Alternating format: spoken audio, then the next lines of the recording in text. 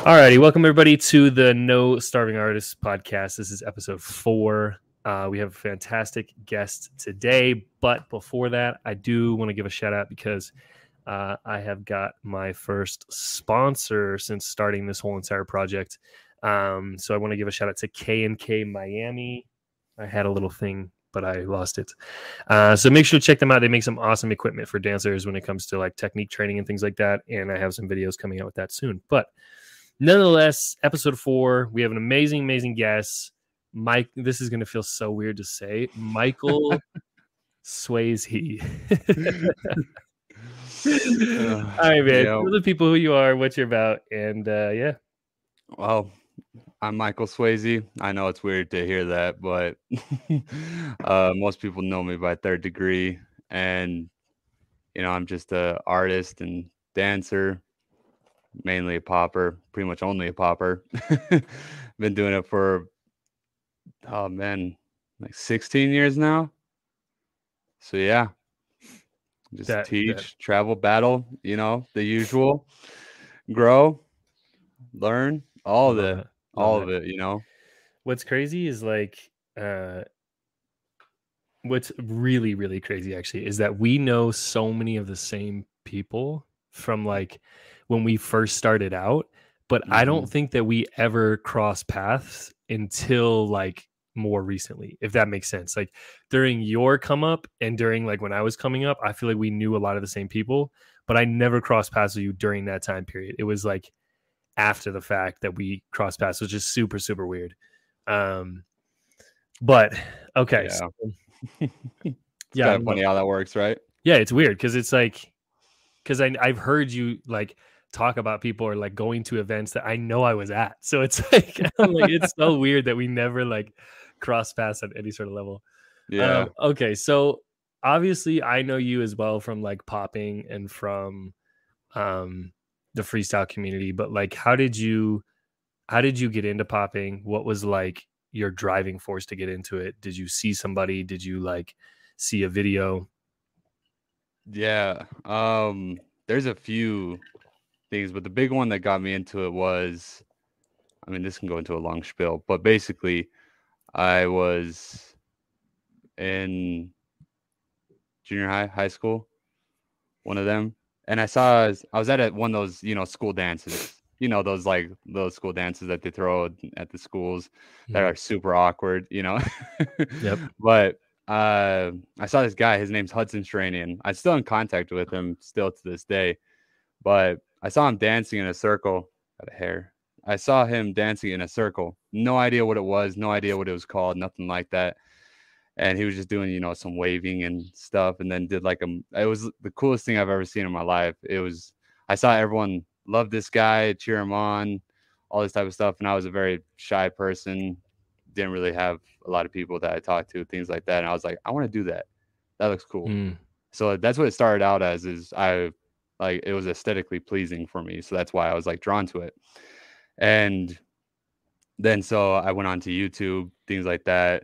And YouTube was just barely kind of going with some of these videos. And the first thing I was like, how do I do an arm wave?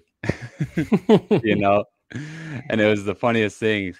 But that's kind of how it started. It was just like, it looked cool and people liked it. And I was drawn to it from that sense. Yeah. But then, of course, it grew into something completely different after I got more involved and after I learned how to hit, how to wave. Those are the first two things I learned how to do. And yeah, but that's how it started, was basically that right there. Yeah. Just watching this guy, Hudson Stranian. So I know that we're really big with giving credit to, people that have had an impact and people we learn from. So I make sure I specify names a lot. Yeah. I love that. So it's interesting that like I feel like a lot of people's dance careers start in a similar fashion, in the sense that like I know for me, I didn't even know. Yeah, I mean, I guess that's the best words. I didn't even really know what I was doing until like a significant amount of time, in terms of like I knew that I was doing like a wave, and I knew that like I was like hitting, but like And I guess I mean maybe at some point I like had heard the term popping, but like I don't feel like I really did not know what I was doing until so much further down the road. Was that kind of like, was it similar for you? Was it like, or was it the opposite? Oh, no, I'd say it was a similar for sure because I learned this stuff without actually knowing what it was. I saw the guy like hit a few times. I just thought it was cool, Yeah. and then I saw Yeah. him do waving, and I didn't know that they like were a legitimate like style that was a Yeah. style within styles. Yeah. Yeah. It's like this umbrella thing that has a ton of different stuff under it. I had no idea until later on, but nobody's gonna know that unless you're told Yeah. or Yeah. so it's kind of hard, especially in that time frame where there's like where I was at growing up, nobody really knew what it was called. Nobody Mm, was like a part of the culture so much that they even knew this stuff. They were just like, yeah, it's just like I learned this because it looks cool. I yeah. can do robot. So I didn't know until much later. Yeah. Well, and I feel like we're in a similar space and time too, where like we got to watch, like it's been relatively recent when um I don't know, there's so many different like words I could use, but like the accountability or like um the measurement of what is or what isn't styles, like I feel like it's relatively recent when that has become a thing of like almost as if like people trying to go back and trying to like recorrect a lot of like the stuff that happened in the beginning of a lot of these styles. So I feel like that's a unique position as well, where it's like kind of like what you were just saying. It was like people weren't really talking about any of that when I was coming up, or maybe I just was oblivious to it. I don't know. You know what I mean? Like maybe I just No, didn't like I yeah. wasn't like paying attention, but I feel like it was like I feel like now if you're in a dance space, even as a beginner, like I feel like you'll come across those conversations at this point in time. Like the accountability to your style or Yeah, like yeah, how you yeah. do it, And how you just yeah, approach and it. kind of like what it is or what it isn't and like things like that. Well, I think that's based off of where you learn this style too, like Mm, where you were taught. Because if you travel, like we're in Utah, you yeah, know, yeah, and it was much different here. Like as soon as you travel outside of Utah and you go to places like LA, which obviously is very different, hmm, there's accountability, but it's a different type of accountability that I've seen. But it's always structured. There's always, everyone knows what's going on over there. yeah, Whereas as soon as you start spreading out, it's almost like you ever do those things where you whisper into one person's ear and then they yeah, whisper into yeah. the Like next and it telephone, yeah, slowly, yeah. yeah, And that's kind of what it is because you take something from LA and it travels down multiple people yeah, and then it becomes kind of scrambled. yeah, And so it kind of gets confusing and lost in translation when you talk to so many different people. But then there's like the whole conversation of healthy accountability and not healthy accountability, right, right. which is Well, obviously a problem. yeah, no, for sure. And I feel like it's like that aspect of telephone is I feel like that's such a deeper concept than just like even now, because if we think about like I always tell students this when I'm kind of like talking about things is it's in the beginning, like it was literally just a giant game of telephone. Like that's literally all it was. Like, and that's not even. I mean, we can even stray away from like hip hop at that point. Like, there was so many aspects of dance and artistry that were like, it was just telephone. Like, you saw somebody do something, maybe once, maybe twice, and then you went back home or you went somewhere else, and like you just tried to recreate that, and it was like you maybe didn't even have the opportunity to be like, hey, what was that you were doing, or it just felt right or looked right. Um, and I feel like too, I've thought so much about the fact that uh, that's a core difference in my mind between a lot of the street styles and a lot of like the studio styles, which is like the other half of my life, where a lot of the studio styles were like documented and like passed down, and like it was like it's like I always say like ballet, like no one in the world is like arguing what is ballet and what isn't ballet, because it was so like for whatever reason, it was so well documented. But with a lot of the street styles, that wasn't the case. And so then you end up with this difficulty of like you were saying, is like when you're not in one of like the mecca areas, it's really hard to get that like authentic information. And I feel like a lot of people locally maybe don't know that you have traveled so much. I know that I didn't know that much. And like, I feel like every time we talk or see each other, like I learn more times that you've been like out of the state. So speak on that a little bit. Like why, like what was the first thing you did that you can remember out of state? Whether it was like, I don't know, was it a battle? Was it training? Oh man, there's been so many, so now I gotta think about it. Man, what was the first one? Or like what's the first memorable one you have? I guess the first memorable one would be, I still remember it was the Vegas Shakedown. So it was in Vegas. And that one was memorable because I got to battle someone who I like really enjoyed as a person and as a dancer. His name's For Real. Just like a really good dude. He was always super nice. And I had seen this dude before because I know I've seen him before because I had traveled prior. And I always thought he was really cool and he was always really nice to me. And then I finally got to battle him and it was like a really cool moment for me. Yeah. So that's probably the first one that I remember that was of significance. But there was other times before where it was like, was out for a battle, but you know, like at that point in time, I wasn't at the same level that I'm at, of course, to this day. So I wasn't making like past prelims. I wasn't there I was really just trying to learn and enjoy. That was like the whole point. But then when I started getting more competitive and things like that, that's when it kind of changed and things were, of course, more memorable because I was like, I'm here for a reason now. Right.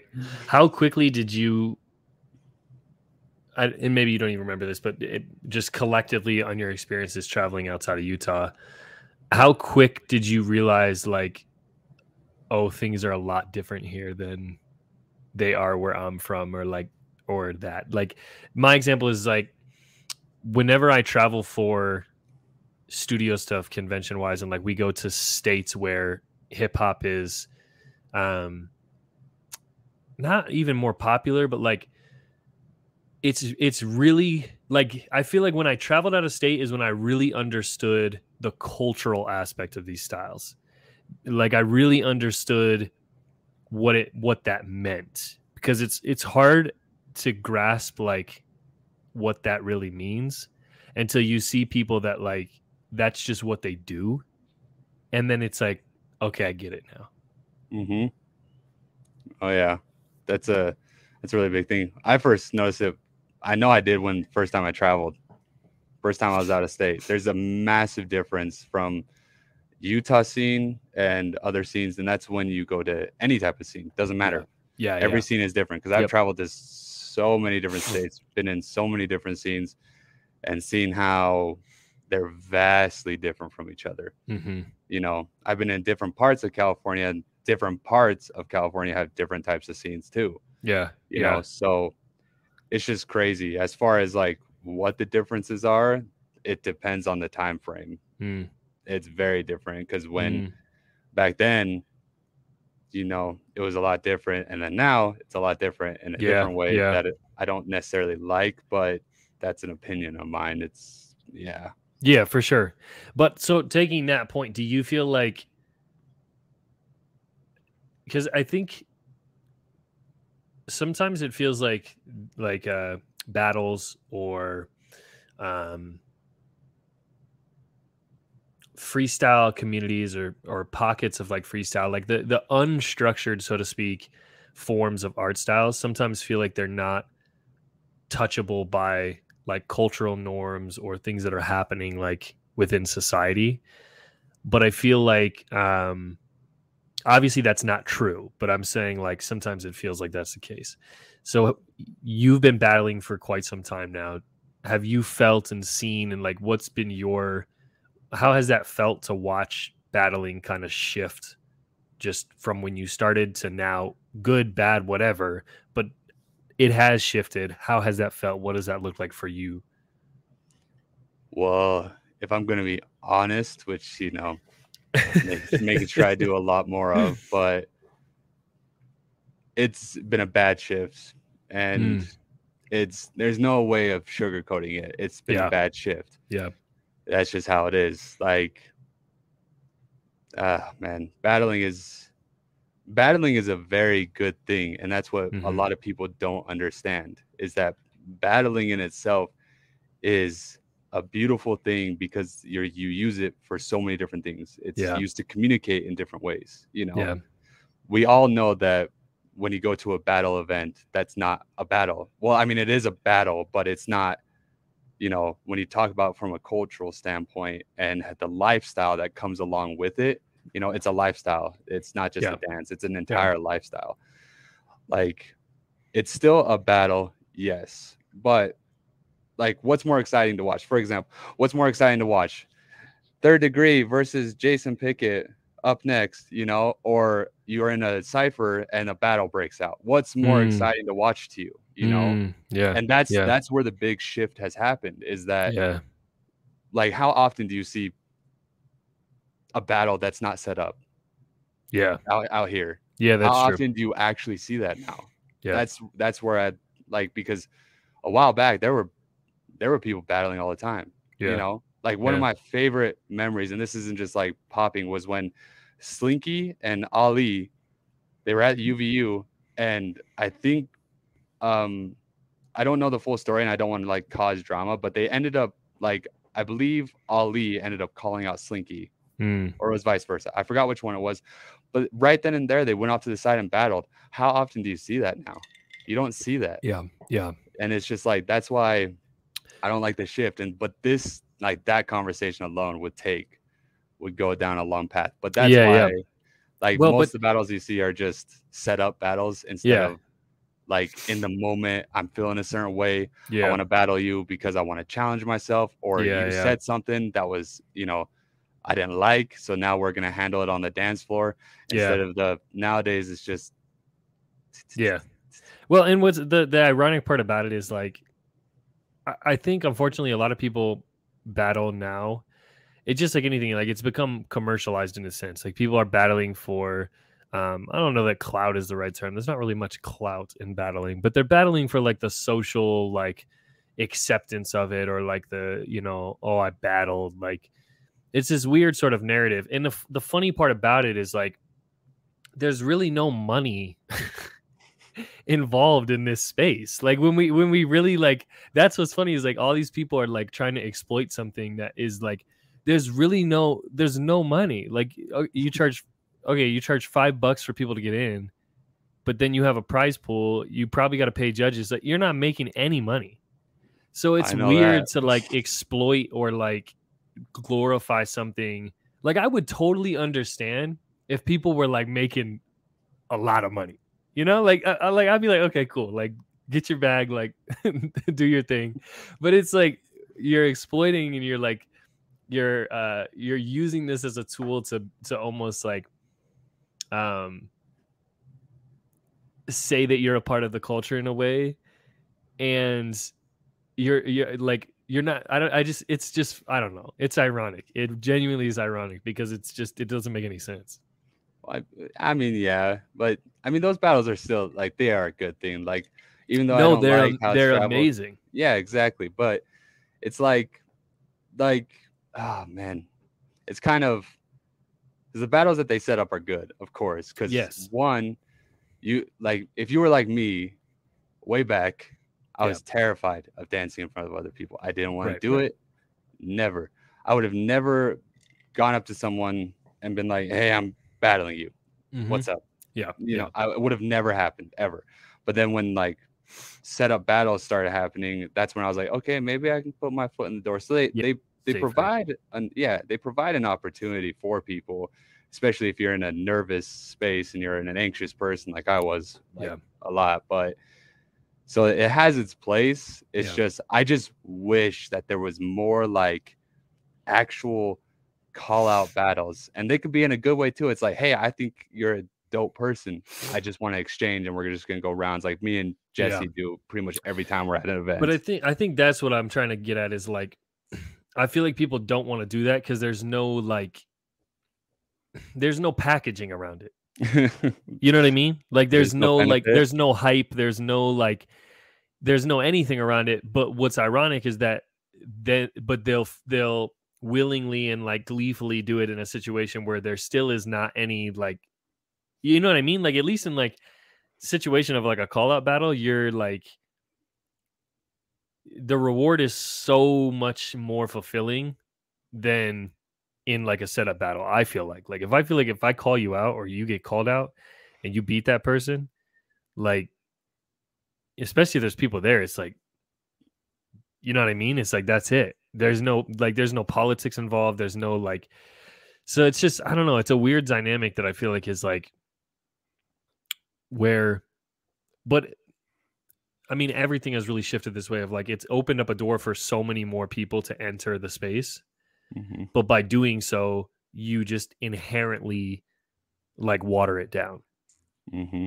You know what I mean? Like, it's like, I feel like that's just in any aspect, like that's the way that it works is if you're going to like, unfortunately, and I actually have grown to hate this word, but like the less gatekeeping you do in things, like it just waters things down at the end of the day because you're not controlling what comes in and out. Yeah. So it's weird. I don't know. It's a weird shift, but I feel like like you said, ultimately I agree that they're a good thing.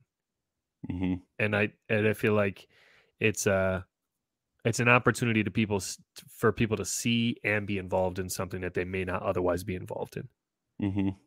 But yeah, no, it's just it is interesting, but there's a lot of stuff around it, and it honestly depends on who you talk to and you know what scene you're in, and there's so many different avenues, like, and because you can't put a general like term on it because what applies here in Utah doesn't apply in other places. You know, it just depends on each area that you're in, who you talk to, what event you're at. There's so many different aspects. And the whole gatekeeping thing in itself is a lot to unpack, you know, because there's a lot with that. right. And I want to I want to pivot because there is like a topic that I want to talk to you about, but damn, what was I going to ask you? Shit. It was about this. It was so good. It was so good. It was such a good question too. It's this is like a it's not that deep, but do you ever think that dance will look like professional sports in the sense that, like, you know, we have the NFL, the MLB? Will there ever be a nationwide battle league that is like consumable and is watched by people? Well, it already happened. It's the what is it? The breakdancing that's in the Olympics. You know? Yes. So you got that aspect. True. But then it just depends, like who. It just kind of depends because everyone likes to watch dance for the most part. Yeah. However, it's like breakdancing, b-boying, you know, b-girling. It's like it just barely got massive worldwide attention, but it was already big. And this also depends on where you go. Again, because popping, you travel outside the States, you go to, you know, a lot of different areas. Those events are massive.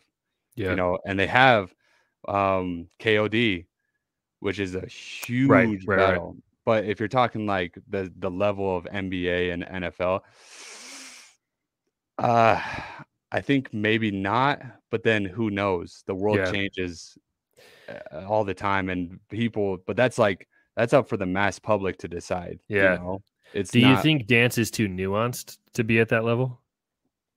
Like in the sense that, like, the sports people are going to get upset, like, if they hear this, but Like someone who's all not right. athletic or someone who doesn't really know how to play football or basketball can watch it and still like feel involved and still feel like they know, like the general concept is very simple of Mm-hmm. most sports, right? Yeah. You kick a ball in a goal, you shoot a ball in a hoop. Like it's very simple. I feel like with dance, it's not like, I feel like someone who doesn't know dance could watch, let's take popping, and not all poppers. I feel like there's some poppers that like anybody could watch it and be like, okay, that they're great. But Mm-hmm. I feel like there's some situations where a regular person would see a popper and just be like, yeah, that's cool, but like do a flip. Do a flip. Yeah. No, I get what you're saying for sure. And I think that definitely plays a part in it, you know. And it's hard because we all want to be able to turn it into something so much, you know, bigger than what it is. Yeah. But it's already big, you know, it's a part of each and every one of us. But Hmm.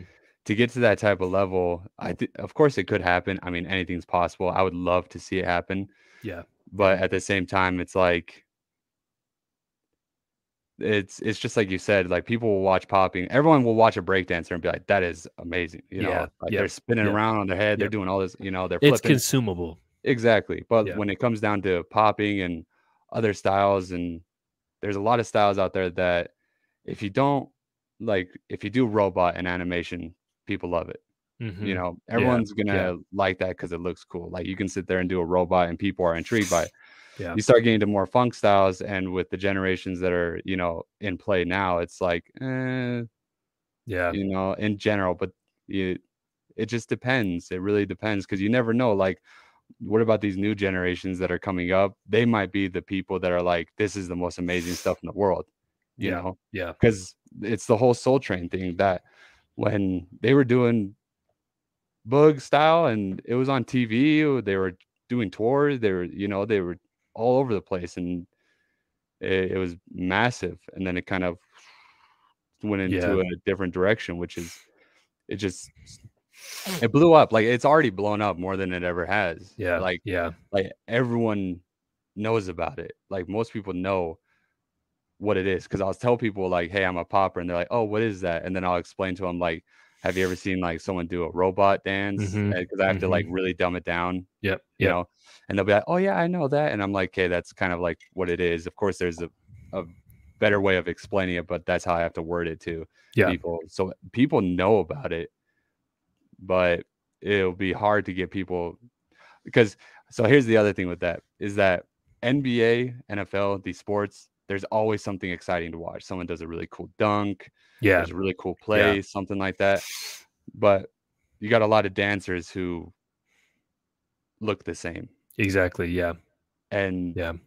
and then there's you know, there's stuff that's exciting and then there's stuff that's exciting for dancers and then there's stuff exciting for general public. Yep. Yep. So, Well, and in I guess too in like those sports references, there's like very specific rules and guidelines. mhm, And I just feel like that's not, I mean, it's possible in dance, but again, then you would get this like watered down half version of, you know what I mean? Because you could definitely, you mhm, could set guidelines and you could set expectations and like make it so that the public knows this is a wave. This is, you know what I'm saying? But like the expectation of like getting an audience member up to speed on an entire style enough for them to be interested is, I feel like it's just, I don't know. I don't know. yeah. Anyways, that was just kind of, I don't know. Yeah, but I was then just the whole curious what like your thought was because I've thought about it before, but then it always comes down to like, I just don't think there would be enough eyes for it to reach the same level as like a professional sports team. I think it could be big. I think it could be significantly big. mhm. Um, but I mean, like you said, who knows? I mean, I'm sure people said the same thing about breaking. Oh yeah, they had to have, and Yeah. plus it's like they have the So You Think You Can Dance. They're starting to do the battles and stuff on there. They do the Yeah. freestyle dancers, and you go on some of those. You know, I've seen dancers who go from like a couple thousand followers to the next day it's like 100,000. You Yeah. know, Yeah. so Yeah. it has potential. But Yeah. do I think it'll be NBA, NFL big? Probably not. Do I think that it has the the opportunity or, you know, the possibility of it being massive, of course, like it's Yeah. dance. People love to watch dancing in general. And Right. people don't Right. understand popping, but you see poppers go on these shows and everyone loves them, you Yeah. know, Yeah. It's even true. if they don't fully Very true. Yeah. understand. Yeah. So it just kind Yeah. of depends. It has the possibility. Do I see it happening anytime soon? Yeah. Probably Yeah. not, but That's it's fair. definitely possible, you know? It's gonna take a lot of work, but Yeah. it's possible. Anything's possible, man. Anything. That's true. Reach for the stars. Exactly. Why not? Okay. So pivot here. I want to talk about, because I just made a video about this today. I think that you would have some valuable things to say about it, and I know that you are involved in some of these things in a different Oh Lord.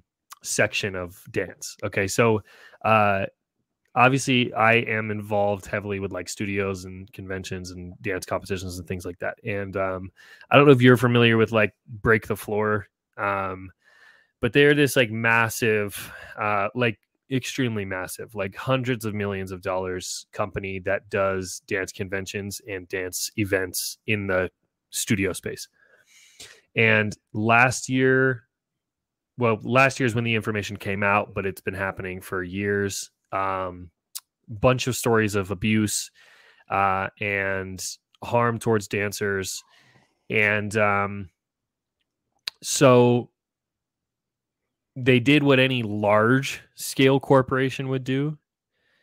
They changed owners and let go of the people that were involved and seemingly moved on. But this week they sent out an email of this new initiative that they're doing, where they're basically going to be policing and setting guidelines for what studios can and cannot do on stage, in a very loose way, with very loose verbiage. But the general idea is like, we're going to be making sure your music's appropriate, your costumes are appropriate, your movement is appropriate. And obviously there's very mixed responses to this announcement. So I want to pivot the conversation towards, I guess, dancer safety would be a good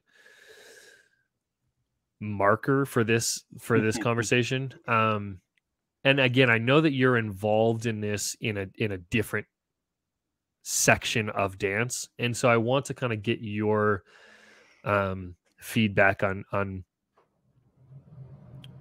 do you think there needs to be more guidelines on what is and isn't acceptable when it comes to dance, or do you think that there just needs to be more accountability, or both? I don't know. I mean, what is your take on just dancer safety as we move forward in this era of like trying to resolve these deep rooted issues? Wow.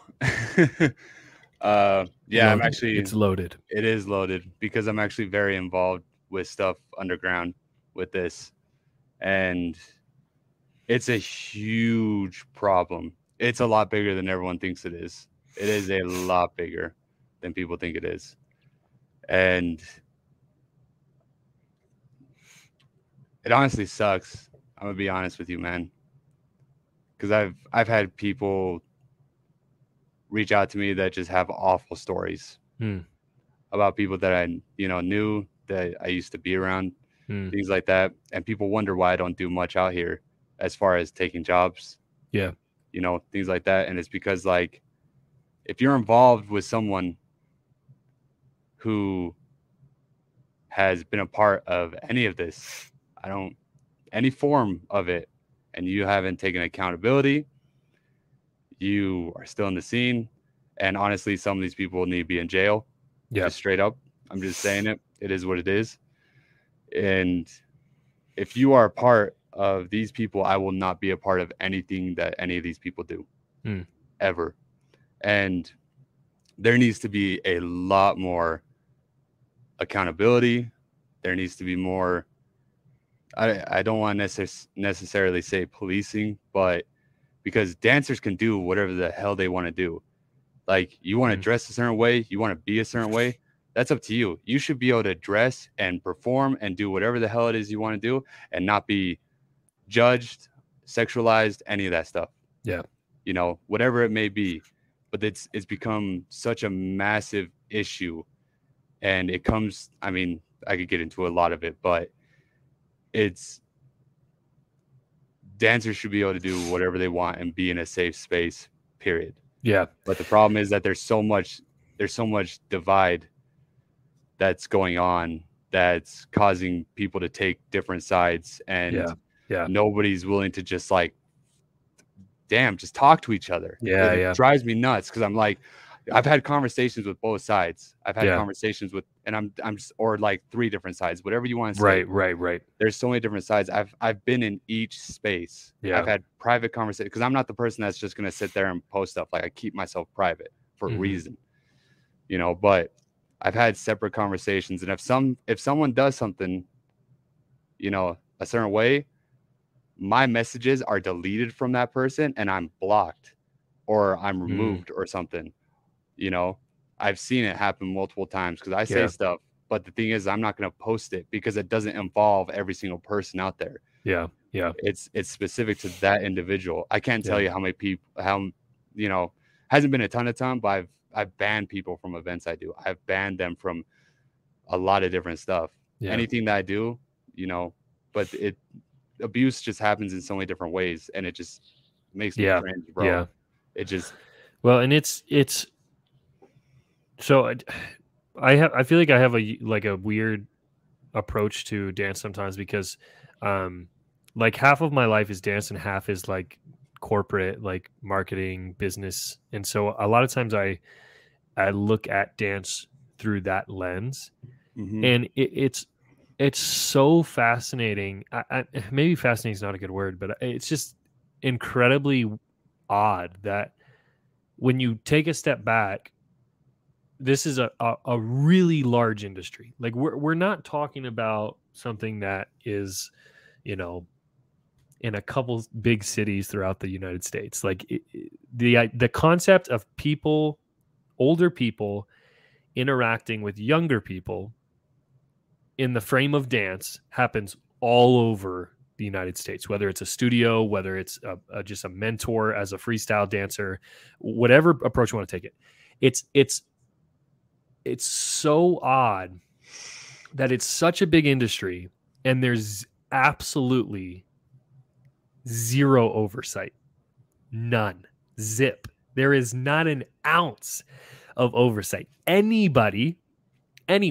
And I can say this confidently from someone who's taught at a lot of studios in Utah, outside of Utah.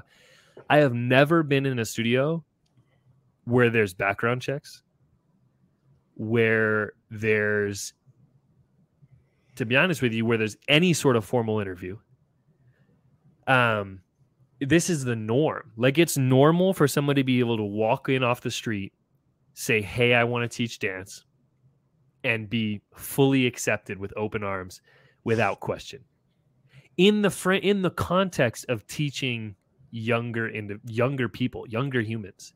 And I think what people sometimes fail to understand is like, we're not talking about like, it's so similar to school. Like a lot of times if you're a dance teacher and you're teaching consistently, you're interacting with the same group of kids a lot throughout the span of a week and throughout the span of that dancer's life.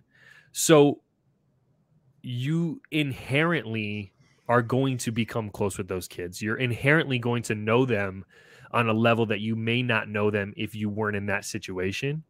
And so for that to be the context of what we do, and for there to be no oversight, it's like, I don't laugh in the sense that it's funny. Like I laugh in the sense that like it's crazy. It doesn't make any sense. It doesn't make any sense at all that there has never been a group or anyone who's tried to, I shouldn't say that. I'm sure people have tried. It's odd to me that it's never happened. It truly doesn't make any sense. Well, it's just, man. Like, you know what I mean? Like, big picture, when you think about that, like it's crazy. Oh yeah. No, I definitely sounds psychotic. Yeah. Well, like, because this is like a very like triggering subject for me, but like Yeah, I'll keep it kind of short because it's just, yeah. Anyways, so the thing is that there's a lot of older dancers and who are teaching these young kids in a one-on-one setting or a group setting where there is nobody else around. Yeah. And there's no cameras, there's no nothing. Yep. And the stories I've heard would make people just like, oh, it would make people sick to the stomach. Yeah. You know. And I want to preface what you're saying with saying that, like, I don't think either one of us are pointing the finger or attacking people that are naive to what they're doing. Because I truly believe that there's people that find themselves in those situations and they don't realize what that looks like or what that could look like. Does that make sense? Yeah, no, that is a good point. You know what I'm saying? Because I think, but the thing is like, if you are in that boat, hearing something like this conversation that's happening right now should make you look back and say, oh, I probably need to fix that. Mm-hmm. Well, like, yeah, because every single studio, it doesn't matter. This is one big reason why I almost refuse to work at studios. I refuse to do anything with a lot of people. It's very rare. Like when was the last time you heard of me having a class? Yeah. You know, it's not just because I have a lot of stuff personally going on. It's because anyways. But the thing is that there needs to be background checks. There needs to be interviews. There needs to be a probationary period. There has to be cameras that are put up in studios for this, or however you want to go about it. But there's no oversight going on. There's no nothing. Or there's the bigger issue. This person's been around for a long time. We like them. They can do whatever they want. And because I like this person, because they say that they're qualified for the position or whatever it may be, that we don't need to check up on it. We can ignore the red flags that are going on and we can just keep letting it happen because they bring me money. They bring me more kids. They bring me more adults, whatever it may be. Yeah. And it's just like a lot of people, and I'm keeping this vague, very vague. I'm not going to put for sure anything or anyone on blast, you know, for obvious reasons. Yeah. But it's like there should be a lot of this stuff going on because it's just a huge problem. And the reason, like, this could be a conversation that could happen for hours and hours. And I've had conversations about this very specific subject for 4 or 5 hours with different individuals because of how big of a problem it actually is. But then it gets swept under the rug, or they get protected by certain people, or whatever it may be. And it's just like, you know, like we had, like, for example, we had a situation a while ago where the person was dealt with in a significant way. And that needs to happen more often. Yeah. Where people are dealt with. And I'm not saying like attacked or, you know, like physically beaten up, even though I want to hit some of these people very badly and physically. But anyways, there just has to be more accountability, man. There has to be more of it. There has to be more, like, here's the biggest thing. Listen to the kids. If the kid is uncomfortable, it doesn't matter. It doesn't matter. If the kid is uncomfortable, it doesn't matter. Yeah, 100%.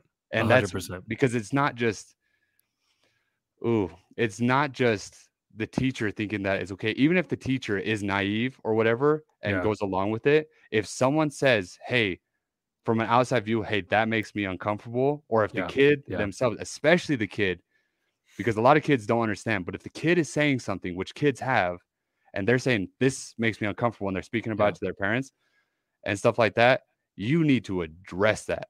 Yeah. Right away. And 100%. Because, like, that's why, like, oh, yeah, but it's like, because this is causing lifelong damage. It's not just a short period. The kid isn't going to get over this. No. It's not going to be like, oh, this happened this day. They're going to remember that moment of whatever it is that happened, or Yeah. the time period where they don't understand. But when they grow up, they're gonna be like, oh, this was Yeah. happening.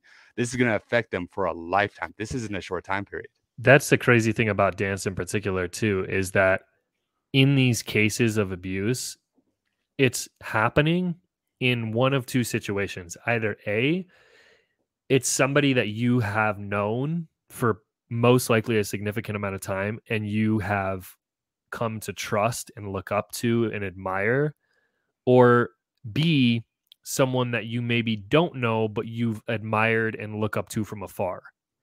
And that in itself is such a powerful situation that when it flips, it's even, I don't want to say more so, like I really want to be careful about words because I don't want to come off in any sort of way, but it's just, it affects that person, like you said, so much more than I think what people maybe understand.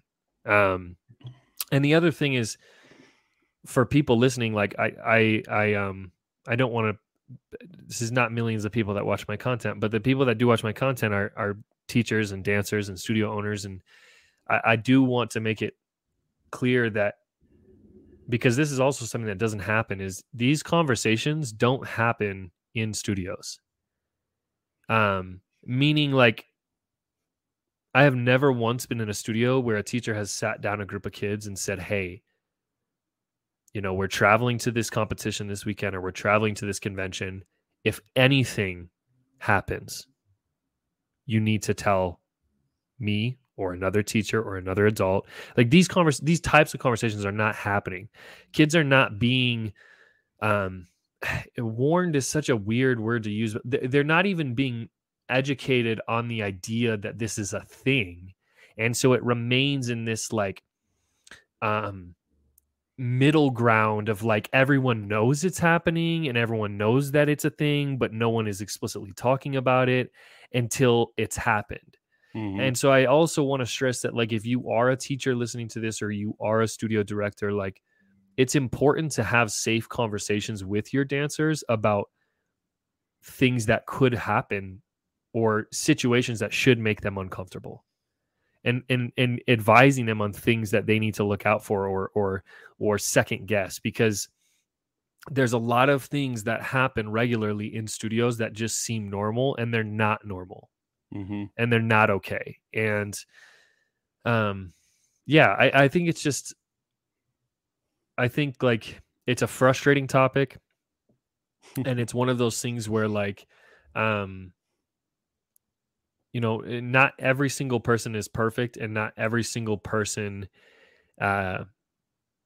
is I think should be expected to know every single nuance of every single type of thing. I get that. But there's overarching things that need to become more normal. Mm-hmm. Because it just happens. I mean, it's thankfully only happened to me a couple of times, but there's been situations that I've been put in where I've gone as a guest teacher to studios, and a parent asked me to do a private lesson, and it comes time for that private lesson, and the parent just leaves. And it's like, thankfully in that situation nothing happens, but it's like, you don't know me. You don't know me from anyone. It's like, like, you saw me on Instagram and you know that I'm a good dancer or whatever, a good teacher, whatever, but you don't know me. You have no idea who I am. So it's like that also, and I do not want to even remotely enter the realm of like victim blaming or shaming or anything like that. But it's the pure fact of like, the more education that can happen around these things, the more conversations that are had, then the more parents, teachers, directors, and kids can be like, oh, I don't think this is okay. Yeah, no, exactly.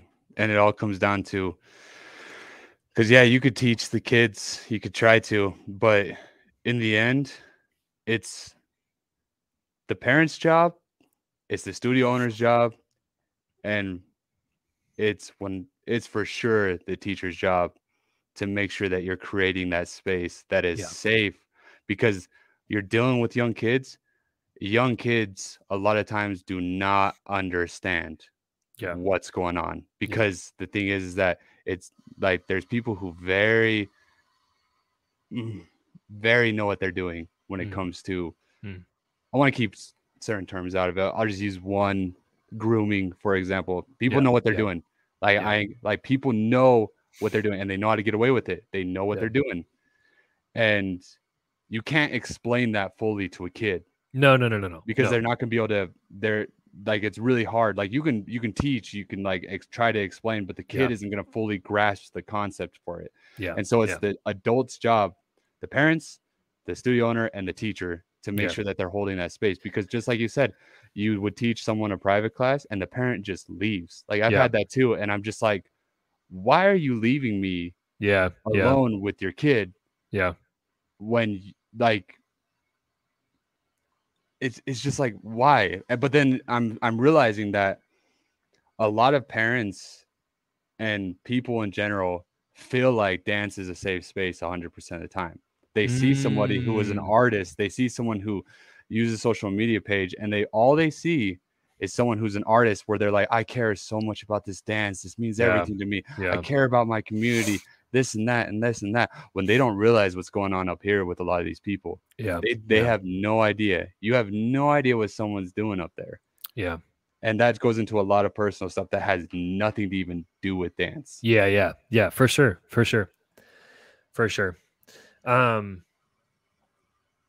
Protect your kids. They are valuable. That is our future. Like anyone who sees this, anyone who is a studio owner, a parent, a teacher, like it doesn't matter who you are, your kids are extremely valuable.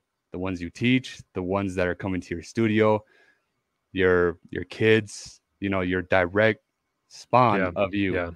These people are valuable, and they're vulnerable.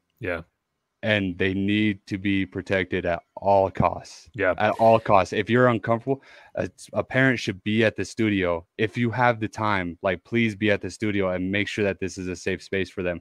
And if your kid speaks up, this is not a small thing. I've had people tell me that they've tried to tell their parents, they've tried to tell people, and they don't listen. I personally have had experiences like this. It's not in the same aspect of that. It's in a different aspect.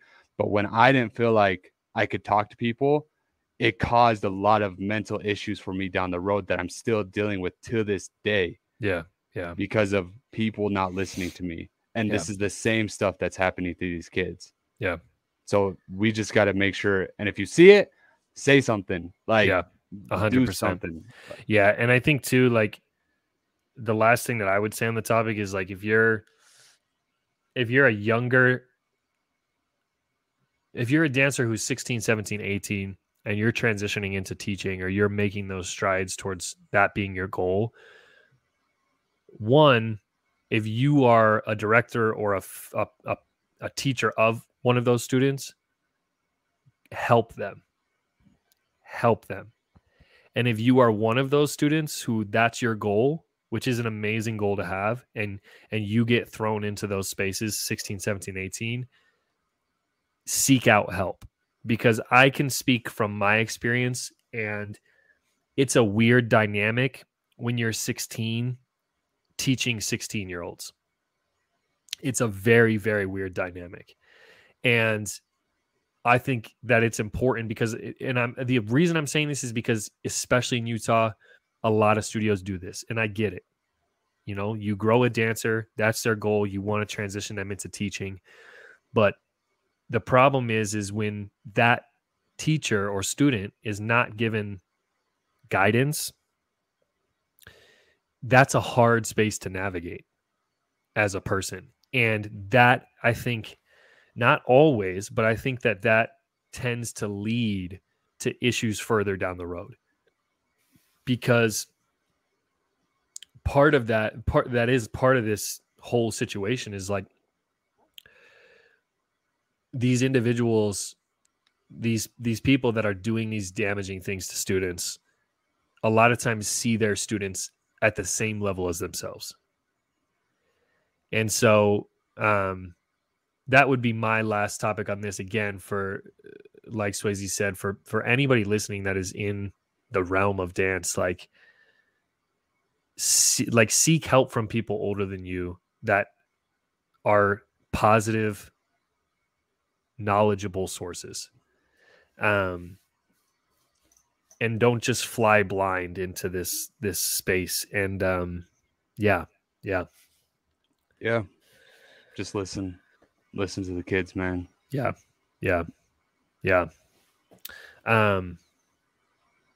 It's crazy. That's a deep subject. It is. Yeah, it is. And I think it's like, I think it's hard for people to talk about, because I think that like when you talk about things like that,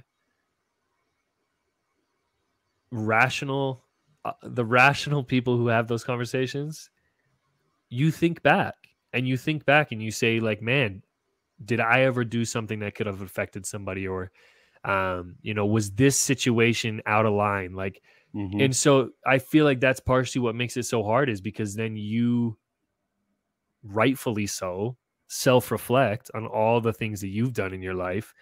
And it's like, man, maybe I could have done better in this area or this situation or this thing. And so I think that's a lot of times why people don't want to have these conversations, is the fear of like them thinking back on a situation and being like, damn, that was not cool.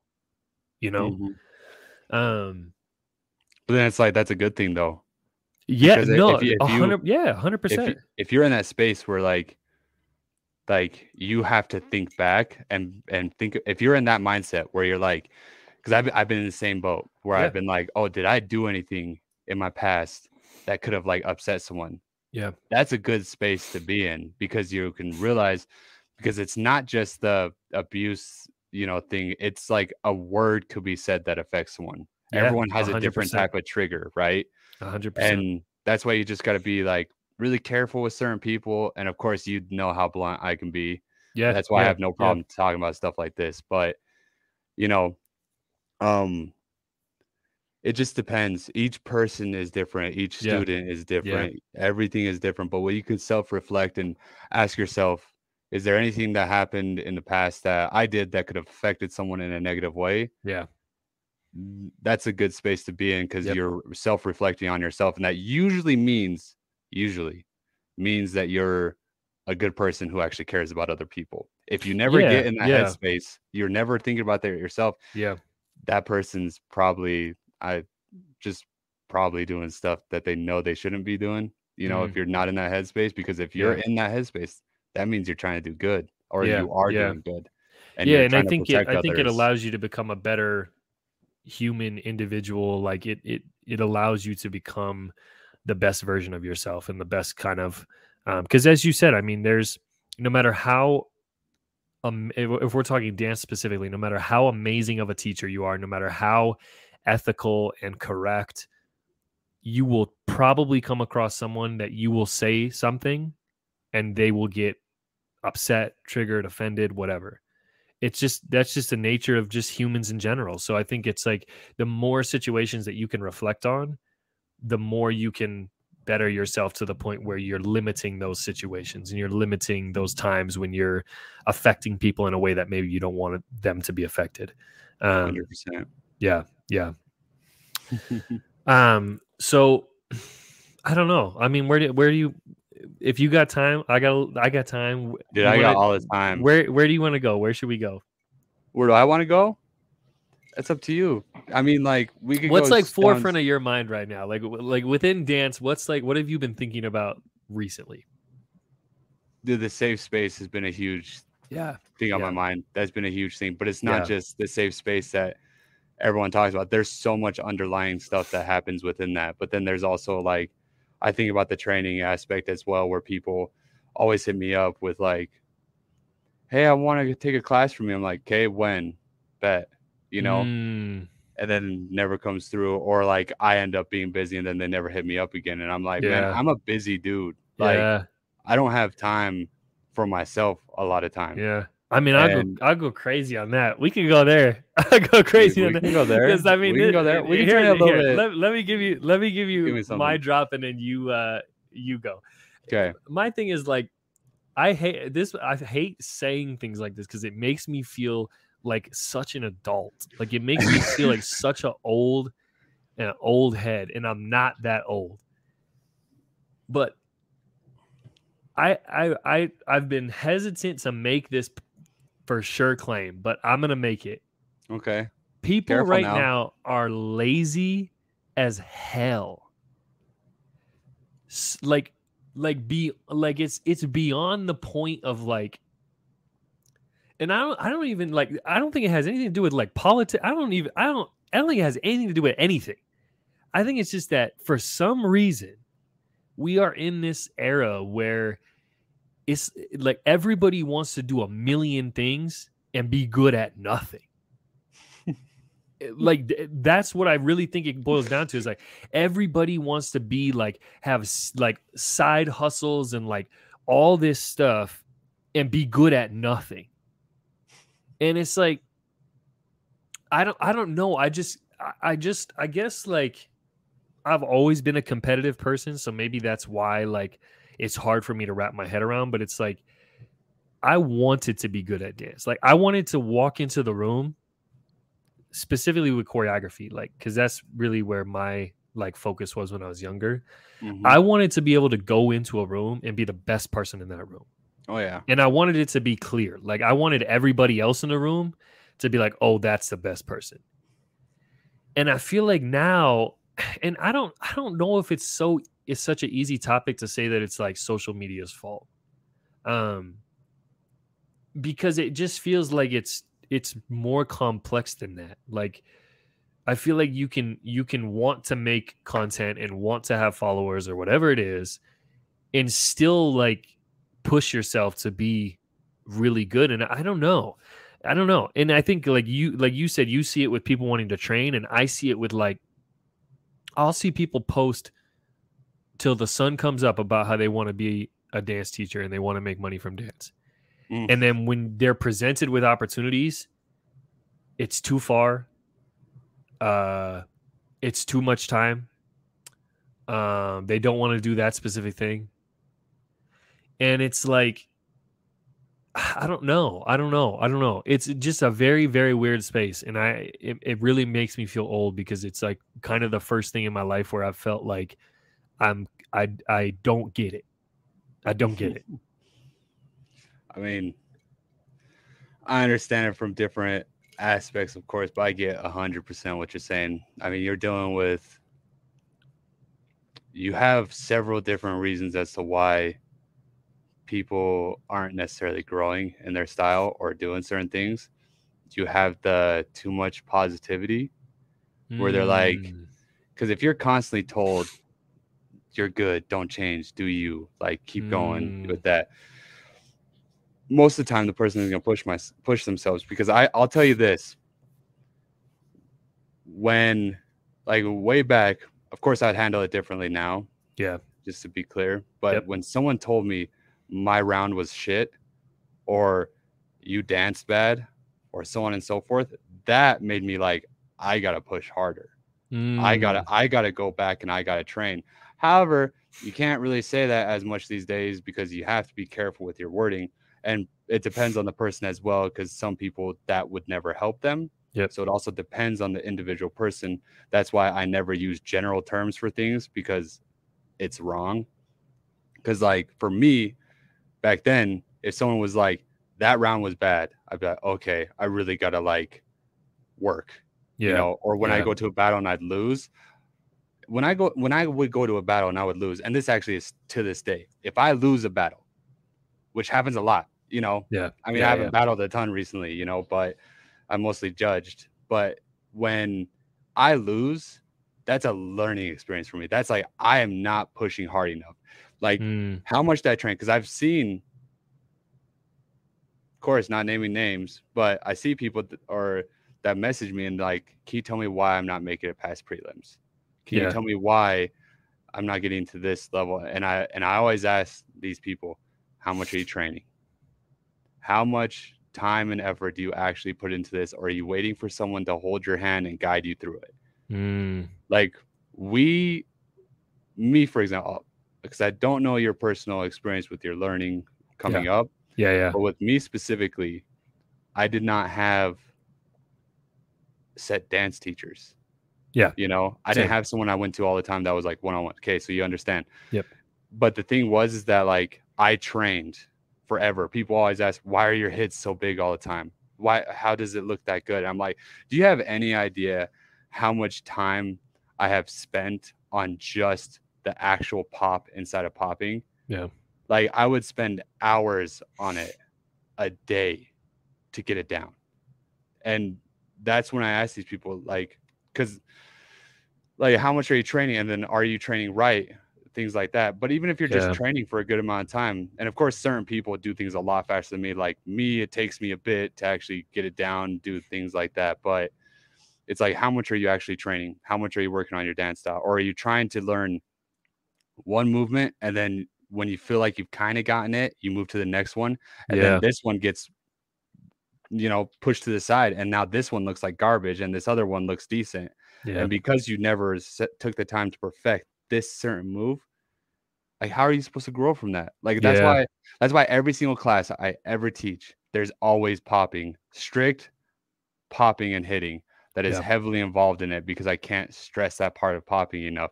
And I've taught people over and over again where it's like I'll teach them one day, then months down the road, we'll like reconnect, or I'll teach them again, or I'll see them and they're like, what did I do wrong? And I'm like, you're not hitting, like you're not popping. Yeah. You know, like how much are you actually putting into your dance style, and how much do you really care about it? This isn't just, you know, a lot of people just look at it as dance. It's not just dance. It is an entire lifestyle. There is a culture behind it. Like the people who are really doing this do this every single day simply just because they absolutely truly love it for what it is, and they don't use it for attention. Attention comes with it, of course, and money can come along with it. Fame or just a bigger following can come along with it. That's great, but are you doing this for yourself, or are you doing it for other people? Like, did you sit there and you just put on music? Like for me, I love popping music. I've loved it since day one of listening to it. That's why I've been so attached to the style, because of course it all goes back to music. But I would sit there and just listen to popping music and just sit there and hit. I'd just be sitting in my chair like, you know, like just because I loved it. And it's just like, how much time are people really putting into their style? How much are you really training? How much are you really putting in the effort? And are you even in a place to teach someone else too? That's why I didn't teach for a long time. You know, I didn't teach for a long, long time. And then, but it wasn't until people legitimately bugged me and I got higher people than me, like much higher than me, telling me that I should teach. That's when I started teaching. So it's just crazy. It's interesting. Well, I think you said something interesting, because I think it crosses over to choreography as well. With what I found is that people don't isolate their training. So what I mean by that is, if you're a dancer, freestyle choreography, you need to learn to isolate your training. You need to learn to work on one thing for 3 to 6 months and then move on to something else. And I think that that's where, like, sometimes the freestyle realm and the choreography realm differ, is like that's more common, I would say, in freestyle street styles of dance, especially like popping. Like if you're not doing drills and you expect to be good at popping, it's not going to happen. And I think that that's sometimes where people get confused, is they're like, well, I'm training, like I'm dancing 6 hours a day. And it's like, yeah, but you're trying to master 15 things at once. And you're getting good at none of them. So it's like you said, like if you're not doing hitting drills, if we're talking about popping and you want to be good at popping and you're not doing hitting drills, then it's just not going to happen. And I truly firmly stand behind the fact that, like, the one thing about this era of dance and social media is, like, you can get followers by being mediocre, but at some point you're going to get found out. You know what I mean? At some point, in some situation, whether you're a freestyle dancer or a choreography head, at some point you are going to be called upon and people are going to be like, oh, you're actually not that good. And then everything's going to crumble. So it's like, I think that I like that you said that, because I think that that's a big thing that's missing. And what I've noticed is like, um, I used to go into choreography classes, for example, and I would focus on like just my textures, and I would do that for weeks. Every single combo I learned or every single class I took, it was just textures. And then once I felt good about textures, it was like, okay, cool. What's next? What am I not good at? Timing. Okay, now let me work on timing. Mm-hmm. So I feel like that's part of it too. But I feel like you tell people that and they're just like, oh, cool. Mm-hmm. Got it. Yeah. No, definitely. But like, the thing is that I know for a fact, I know how people are. So let me preface this before, is that what we say isn't a personal bag on anyone. No. Like if your personal journey is however the hell you want it to be, there's nothing wrong with it. There's nothing wrong with your personal dance journey. However you want to go about it, that's great. There's nothing wrong with it. I just, do you, and that's fine. But like when you start getting into like, since I'm in popping world, I'm specifically talking about popping, Yeah. But like if someone wants to take their own personal journey, there's nothing wrong with that. I almost swore, but but the thing is like once you start getting more involved into a specific style, and let's say it depends on your journey. If you just want to dance, you just want to pose, you just want to do this, that's great. Just don't claim it as something that it's not. Yep. Like don't be like, hey, this is me popping when you know that it's not. But even if you think it is and you're trying to do popping, I don't really have a problem with that. Your personal journey is, you. But if you start becoming more competitive, and especially if you start teaching people, that's when it becomes kind of a, blurry area, because, you're doing students a disservice by doing certain things. Just saying. But yeah, people are trying to do too much, and I see it all the time. I see people who they want to learn one thing, and then the next week they're like, when I was teaching quite a bit and I was doing private lessons a lot for free, by the way. I was doing this stuff for the Utah scene for a long time. Yeah. I'd go 1 week and I teach them one thing, and then the next week they're like, I want to do something else. And I was like, well, did you get that last one down? Yeah. They're like, yeah, I practiced. I was like, how much did you practice it? Let's see it when you come in. Then they come back in, hardly looks like it was done at all. And then I'm like, hey, we're doing the same class again. We're doing the same thing. You're going to train this until you can fully understand it and at least make it into some muscle memory before we move on. Because if I keep showing you this thing and then move on, it's not going to look good. Yeah. The easiest example, if you can't make this, just an arm wave, something simple. If you can't make that basic thing look good, nothing else you do with waving is going to look good. Yeah. Yeah. And it's the perfect example with what a lot of people do now. And again, your personal journey is on you. So be it. Enjoy it. That's what dance is all about, is to enjoy it, to, express yourself. There's nothing wrong with that.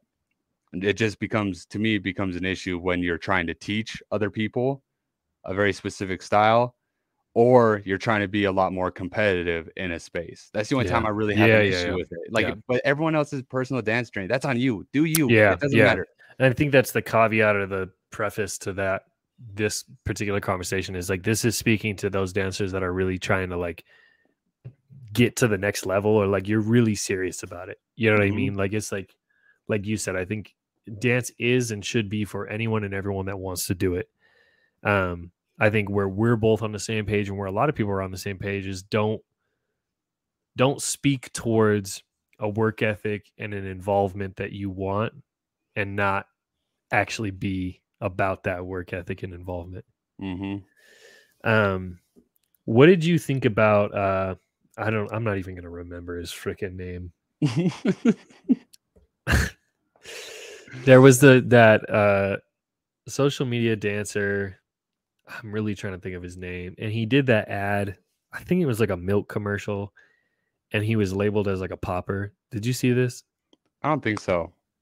Forget about it. I can't remember the dude's name.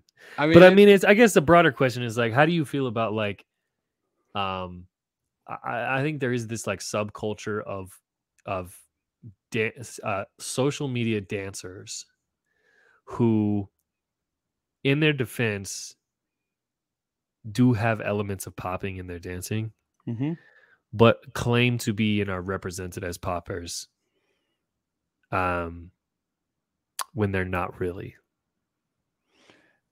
I mean, I get what you're saying for sure. I think a lot of them are misunderstood too. I think it depends on the person that you're talking to, you know, because like there's a lot of people who do the social media and they're very big with it. And I think, you know, it also depends on who you talk to within the popping community and then who you're talking about in the social media aspect. Right. Because like there's some social media people, you know, who claim that it's popping and this and that. And the thing is that most of the time they are doing a form of popping. And I got no problem with that. Like they can pop, they can do some of this stuff. Can they do it at a crazy high level and battle and stuff like that? Is it good enough where they can teach the basics? Probably, yeah. You know? And it's like, and if one of these guys want to throw a popping round and they understand it because they're enjoying it, I don't see that. Like I'm like, cool, like do your thing. Like there's too much gatekeeping with a lot of this stuff where it's like, oh, this person's not popping, they're not doing this, they're not doing that. It's like the person's enjoying the style. Why are you judging them? And the thing is that you see certain individuals who have really big issues with this. And of course, it becomes an issue sometimes because some people take it too far and so on and so forth because they're not heavily involved in the culture and so on and so forth. But if someone wants to post them popping and they've learned, you know, they've learned enough to like express themselves, then great. Like, what's the difference between this person saying, hey, I'm popping, than a new student saying, hey, I'm popping? Yeah. You know what I'm saying? Like, are you going to call new students saying like, no, you're not a popper because you're learning the style? Like, nah, dude, you're, if you want to be a popper, but you're popping and you're waving and you're doing the styles that you enjoy, whatever sub style within popping that you're doing, that's great. Are you going to be able to compete at a high level? I mean, probably not, but it's popping, you know? But of course, it turns into a bunch of different stuff because there's a bunch of different side things and there's times where it's so taken many too different far. elements to it.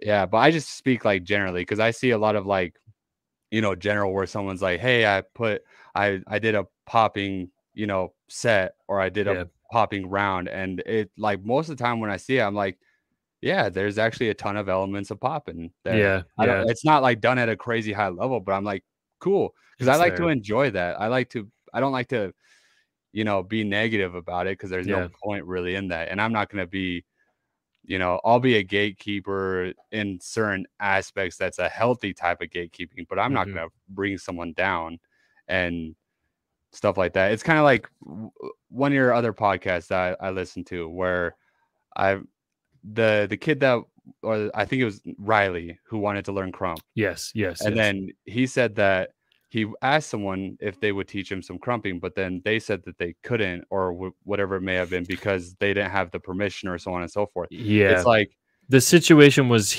someone wanted to teach him, and then that he basically Riley got people gave him shit because the person teaching him wasn't qualified or wasn't shouldn't have been teaching him. Was essentially roundabout the situation. Yeah, but then again, who is it them to judge who can do that and who can't do that? And I think that the gist of that situation was like it essentially pushed somebody away from the style completely because their first interaction with it was met with a bunch of red tape and like you know, it became more of a task to learn it than what he was really even trying to do in the first place, which was just learn it for fun. Yeah, exactly. Because that's where the cross comes in. It's like anyone can teach the basics of something for fun. It doesn't matter. It's that person, you know.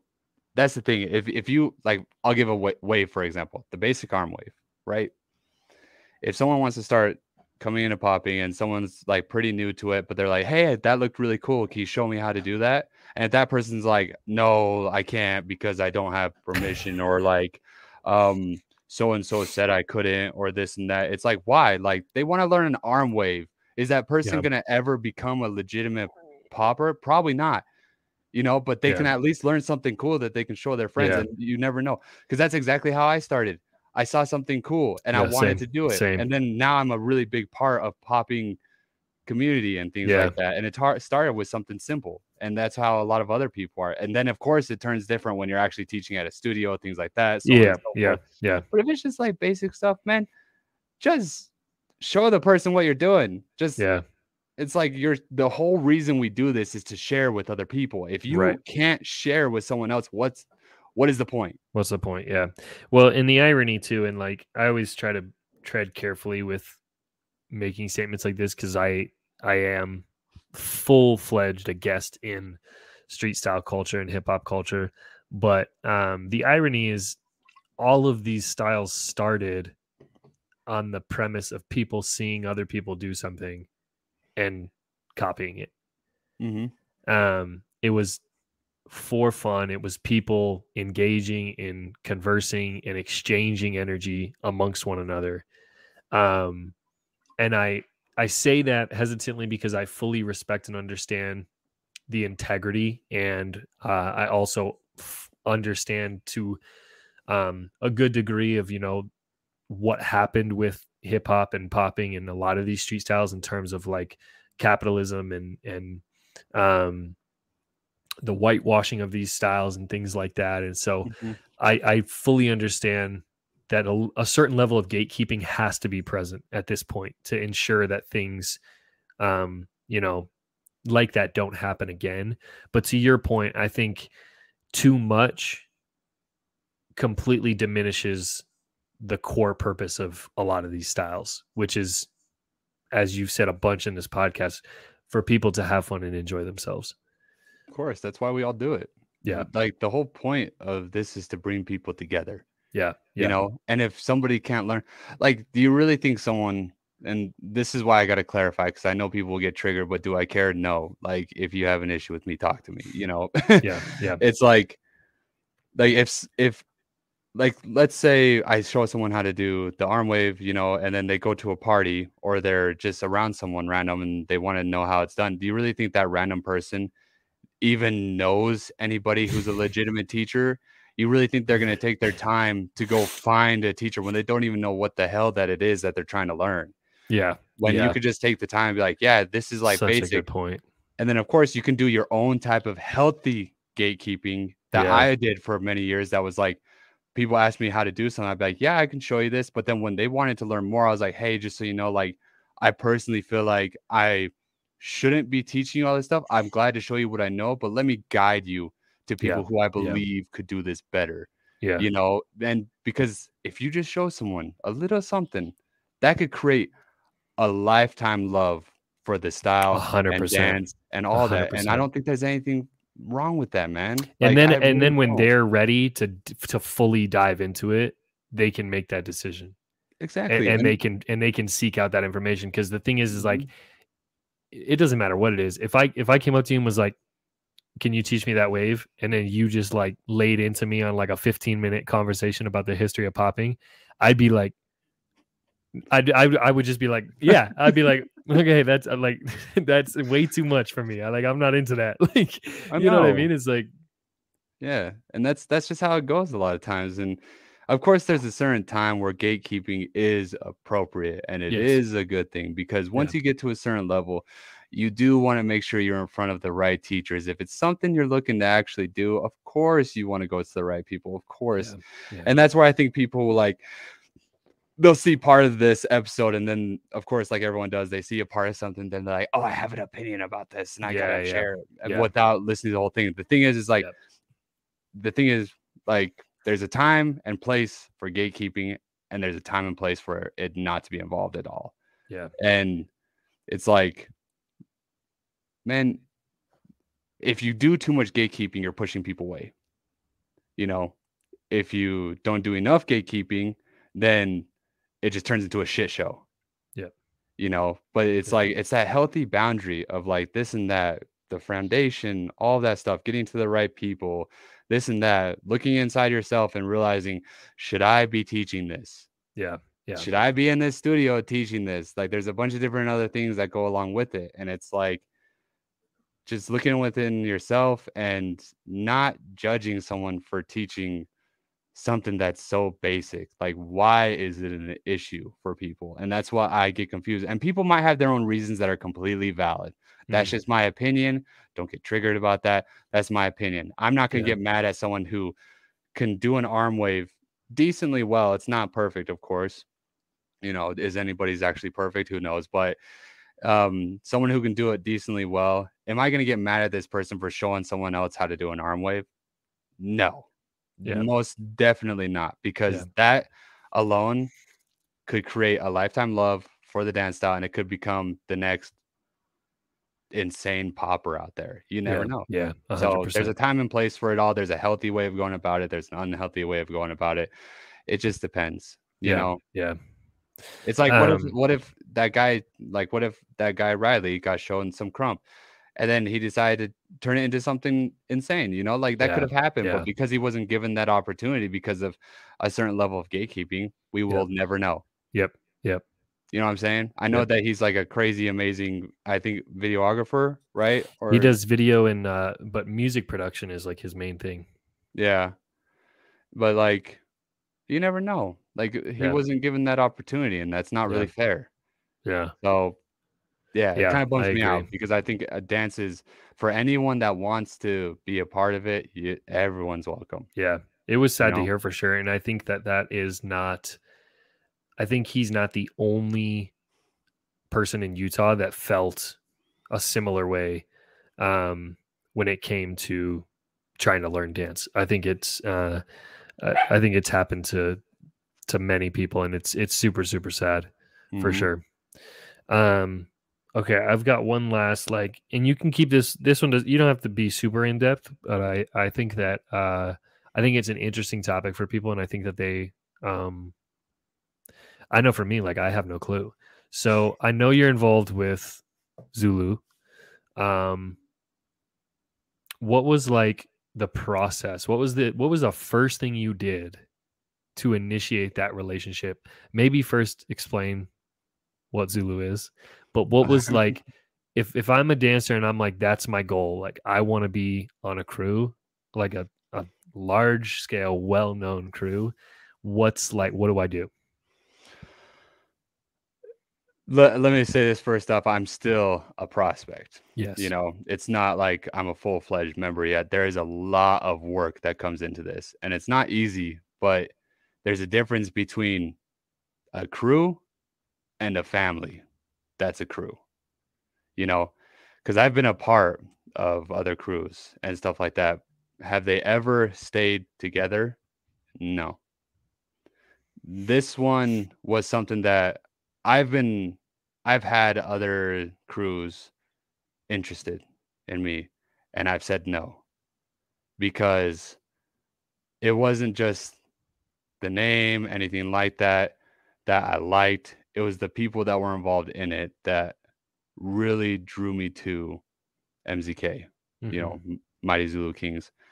And they're the most like they're probably the most established crew out there. Yeah. I know there's a lot of amazing crews out there, and I know there's a lot that are right up there with them with being established and things like that, but it's like that they're family based and they take everything, they take things seriously. It's not just something you can be like, "Hey, I want to be a part of," and you're in. Yeah. This prospect has been years in process, Yeah. It's been a while. And the thing is that I told myself that when I saw these other crews fail, that I was like, there's no other crew I would want to be a part of except for MZK. Yeah. I don't care if I'm 50 years old and I'm still a prospect. It doesn't matter to me. It doesn't matter. I'll stay Mm. a prospect for the rest of my life if that's what it takes. Yeah. Because I also have a lot of stuff that I need to be doing more of and things like that because life gets crazy, things like that. But this is the only crew I'll ever be a part of, and that's kind of what you need to do. That's what you need to decide. Is like you first need to decide one, if you're wanting to be in a big crew, why do you want to be in that crew? What is it that draws you to that? Is it for a name?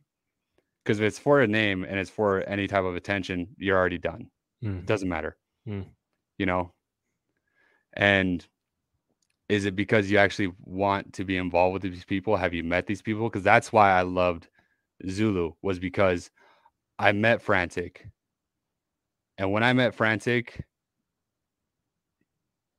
he was one of the most genuine people I have ever met in my entire life. And you wouldn't expect that. I was a nobody, and I had talked to him, and he was legitimately interested in me and what I do, things like that.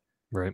And it's just the energy you felt. And that's when I was instantly drawn to this. I was like, whoa, because I've seen videos of him.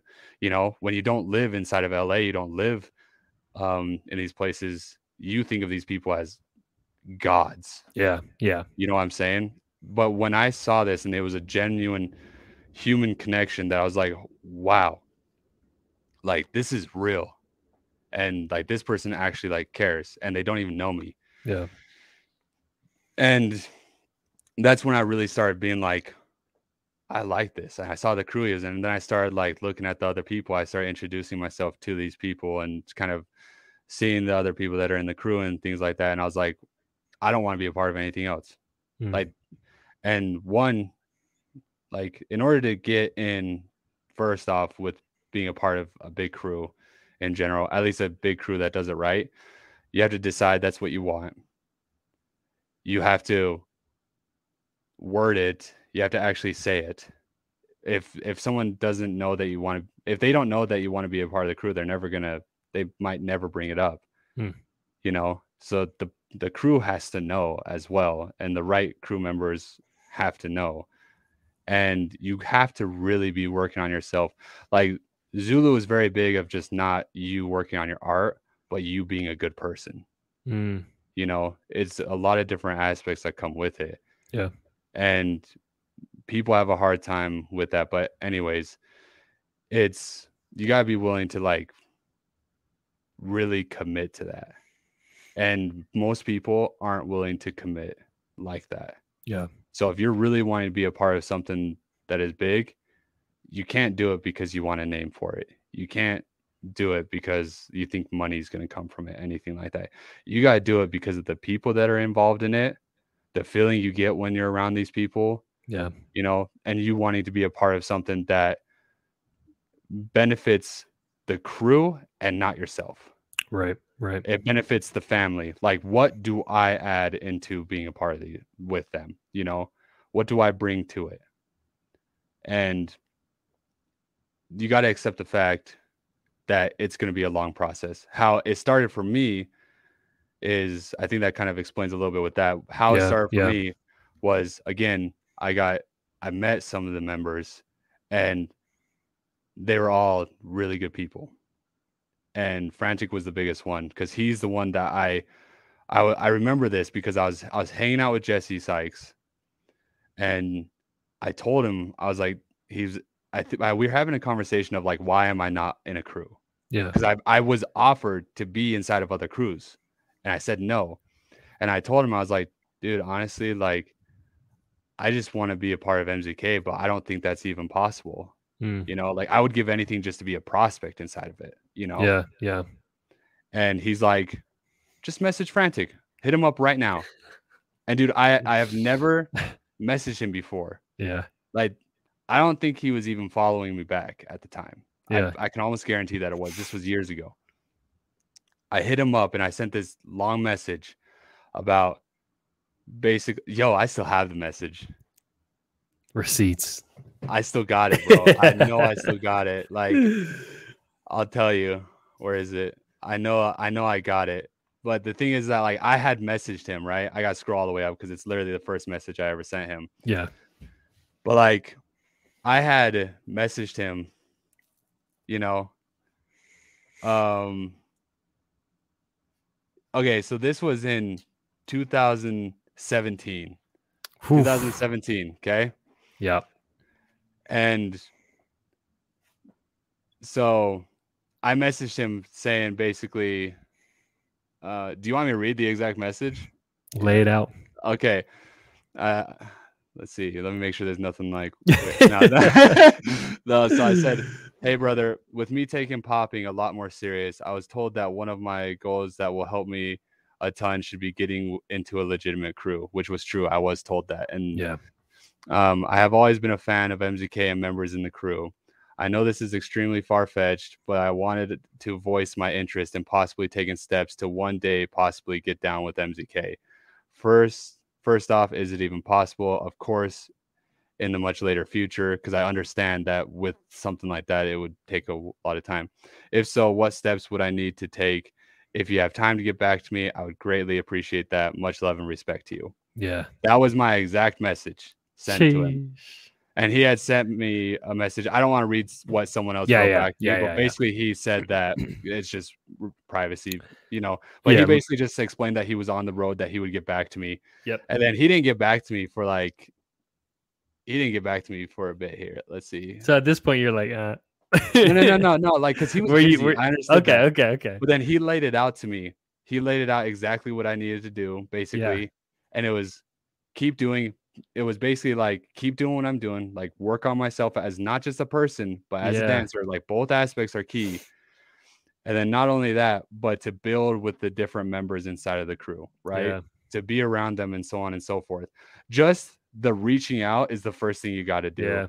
Yeah. Besides, like, you working on yourself. Man. You have to be able to do that, but you have to be able to commit to that. Like, I've been a prospect for years now, and I know that there's a good chance that I probably no time soon, because they don't tell you, like, they don't always tell you exactly what it is that you need to do. There's not a timeline, but there's a lot of different reasons, and I don't fully understand what the reasoning is as to why someone doesn't get fully patched in right away and stuff like that. Yeah. And I don't need to know. All I need to do is work on myself as a person, as a dancer, be inside the community, work on stuff, and just keep growing and doing the things that are gonna end up being a benefit to the crew and not just myself. And I don't care. Like I said, I don't care. And everyone needs to have that mindset.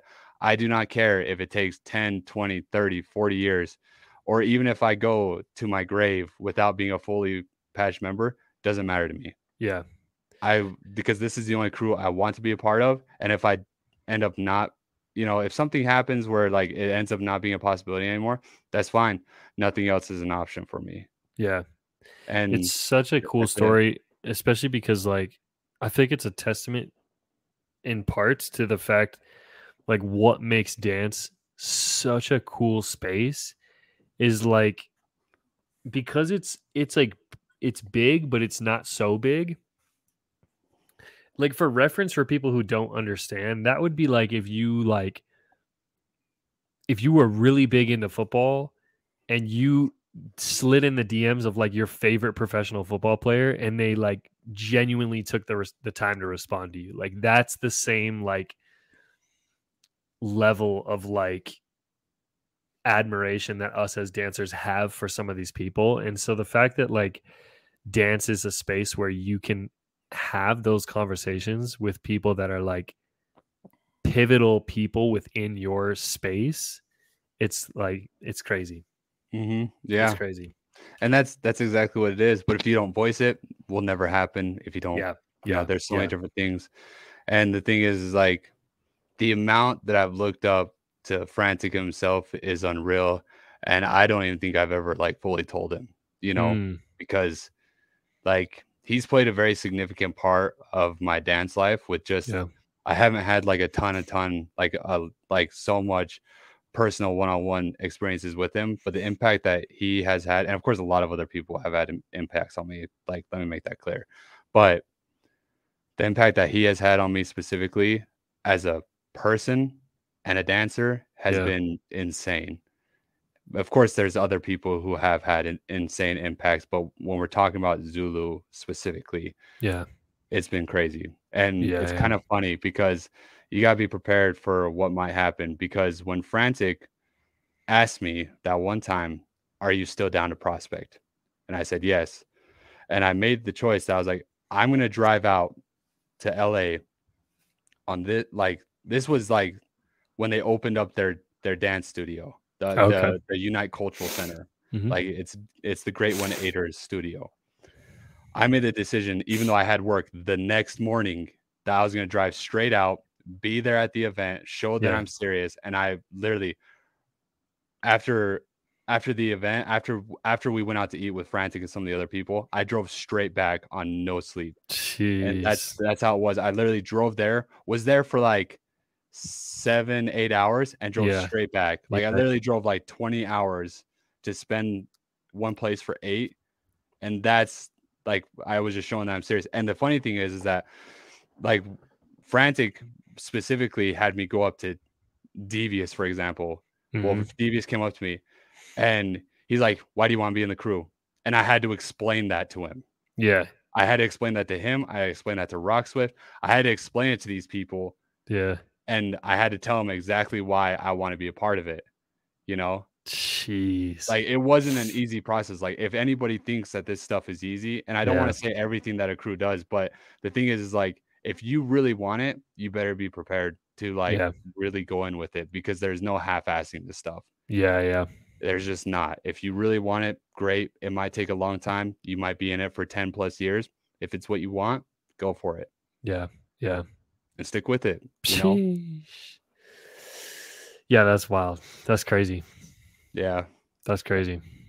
Yeah, but it's a really cool experience, you know, Yeah. because these like they take things, they're really there for each other. Like I'm Yeah. Yeah. saying, like it's a family. That's why I've been really drawn to it. And even though like I have a lot of other stuff going on in my life, like every single one of them are people I look up to, I admire, I would do Yeah. anything for. If they jumping in, you best believe I'm jumping in too. Yeah. You Yeah. know, they are legitimately family to me. And that's why I've like gone after some people who said certain things, even though I'm still a prospect, that's Yeah. my family still, Yeah. you know? Yeah. That's wild. That's amazing. Yeah. That's like, yeah, that's crazy. That's Yeah. crazy. It's a lot. It's a lot. I remember when like you first kind of like announced or whatever that you were like prospecting with them. Mhm. Um yeah, yeah, crazy. All right, man. Last I don't give me like your elevator pitch advice for anybody listening out there, dancers, whatever. What's like what's something that you feel like you've stood by and has helped you throughout like your entire experience with dance? My oh, man. Why is it always gotta be big stuff, man? Like, you hit deep, but I guess, like, the big thing is that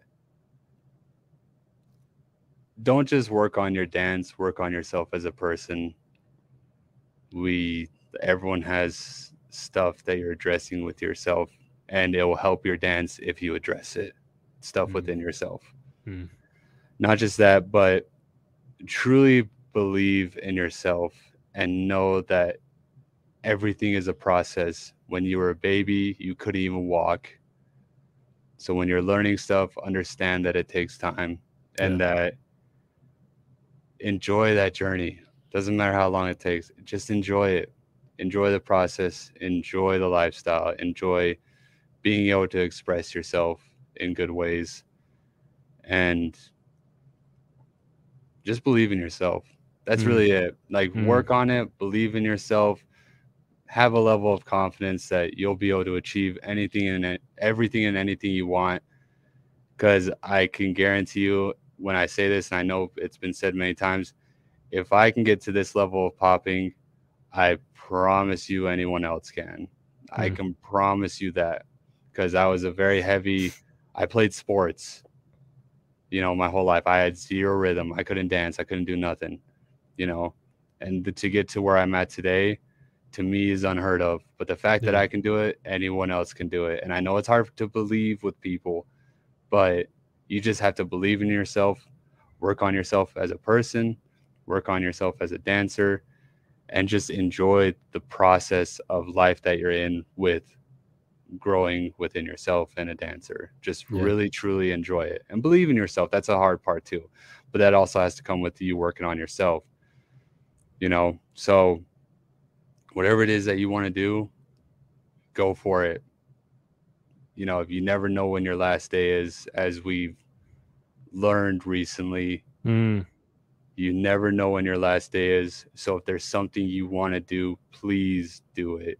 Yeah. Just go for it. Yeah. And,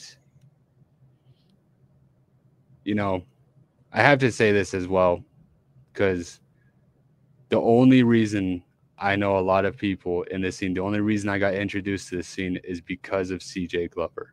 Yeah. He's the one who saw me at a party. He's the one who took time out of his, you know, he's the one who took time to specifically come up to me when he saw me dancing randomly in a corner and was like, you can't leave this until you give me your information. And then he's the one who introduced me to the entire scene. Yeah. And then I followed that because it's something I want to do. Please just follow what you want to do, because you never know when your last day is. You never know what can happen. So you might as well believe in yourself and really go in with stuff. Yeah. Like, yeah, I know it's a lot, but I have to pay respects to people who had a very big impact on my life. Yeah. And not to diminish that interaction, but I guarantee you that you are not the only person that he opened that door for, because that is who he was as a person. Yep. He did it for a lot of people, and you saw that. And, you know, and that's what it is. You know, he made me believe in myself.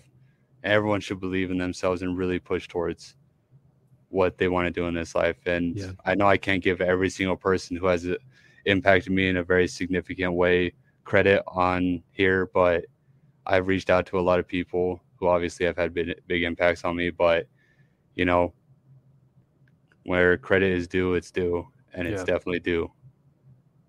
Yeah. Yeah. So yeah, just honestly, just believe in yourself. Truly believe in yourself. And if you want to do something, just do it. Work towards it.